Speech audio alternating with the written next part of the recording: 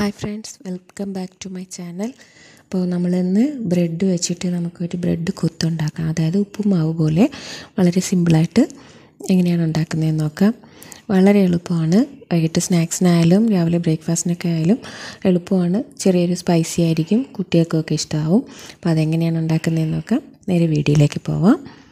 അപ്പോൾ അതിനായിട്ട് നമുക്ക് 2 മുട്ട ആവശ്യമുണ്ട്, ഒരു ടൊമാറ്റോ, കുറച്ച് മല്ലിയില, ഒരു സവാള, 2 പച്ചമുളക് ഇത്ര അരിഞ്ഞ് വെച്ചിട്ടുണ്ട്. ഇനി നമുക്ക് പാൻ ചൂടാക്കാൻ വയ്ക്കാം. അതിൽ കുറച്ച് ഓയിൽ ഒഴിച്ചിട്ട് സവാള ഇട്ട് വഴറ്റാം. ഒരുപാട് വഴണ്ടൊന്നും പോകണ്ട, ക്രിസ്പി ആയിട്ട് നമുക്ക് തൊറോറാന്നാക്കിയെടുത്താൽ മതി. അല്ലെങ്കിൽ ലേശം ഉപ്പിട്ട് കൊടുക്കാം. എന്നിട്ട് വീണ്ടും നമുക്കൊന്ന് ഇളക്കാം. നമ്മൾ പച്ചമുളക് ഇട്ടു, എന്നിട്ട് അതിലേക്ക് നമുക്ക് തക്കാളി ഇടാം. എന്നിട്ട് ചെറുതായിട്ടൊന്ന് ഇളക്കി കൊടുക്കാം. എരിവിനനുസരിച്ച് കുരുമുളക് പൊടി ഇട്ട് കൊടുക്കാം. ഞാനൊരു 1/2 ടീസ്പൂൺ ഇട്ടിട്ടുണ്ട്. അതുമിട്ട് വീണ്ടും ഒന്ന് ഇളക്കി കൊടുക്കാം.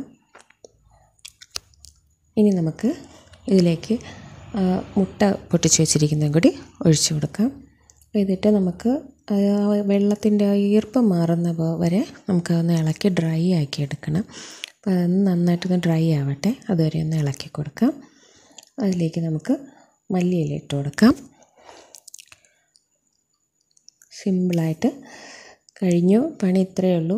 ഇനി നമുക്ക് ഒന്ന് ചെറുതായിട്ടൊന്ന് ഇളക്കി കൊടുക്കാം. അത് 2 സ്പൂൺ വെച്ചാകുമ്പോൾ അത്രയും എളുപ്പമാണ്. ഒന്ന് കൊത്തിയെടുക്കുന്ന പോലെ ആക്കിയെടുത്താൽ മതി. അപ്പോൾ ഇതിലേക്ക് നമുക്കിനി ബ്രെഡാണ് ഇട്ട് കൊടുക്കേണ്ടത്. അതിനായിട്ട് 6 ബ്രെഡ് ഞാൻ കൈ കൊണ്ട് ഇളക്കി വെച്ചിട്ടുണ്ട്, പിച്ച് വെച്ചിട്ടുണ്ട്. അത് അതിലേക്ക് തട്ടി കൊടുത്താൽ മതി. എന്നിട്ട് അതൊന്ന് നന്നായിട്ട് ഇളക്കാം. 2 കൈ കൊണ്ട് 2 സ്പൂൺ കൊണ്ട് നമുക്കതൊന്ന് കൊത്തിയെടുക്കാം. അപ്പോൾ നമ്മൾ അതൊന്ന് ഡ്രൈ ആക്കി എടുത്തിട്ടുണ്ട്. റെഡി ആയിട്ടുണ്ട്, സാധനം റെഡി ആയിട്ടുണ്ട്.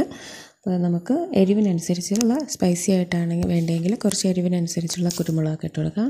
അപ്പോൾ ഇതിപ്പോൾ നമുക്ക് ആവശ്യത്തിന് കൊച്ചുകുട്ടിയൊക്കെ ആയതുകൊണ്ട് കുറച്ചേ ഞാൻ ഇട്ടിട്ടുള്ളൂ. നന്നായിട്ട് ഡ്രൈ ആയിട്ട് വന്നിട്ടുണ്ട്, ഈർപ്പമൊക്കെ മാറി. ഇനി നമുക്കത് പ്ലേറ്റിലേക്ക് മാറ്റിയിട്ടുണ്ട്.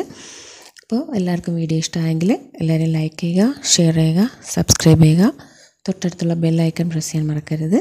ഓക്കെ, വീഡിയോ വാച്ച് ചെയ്തതിന് താങ്ക് യു.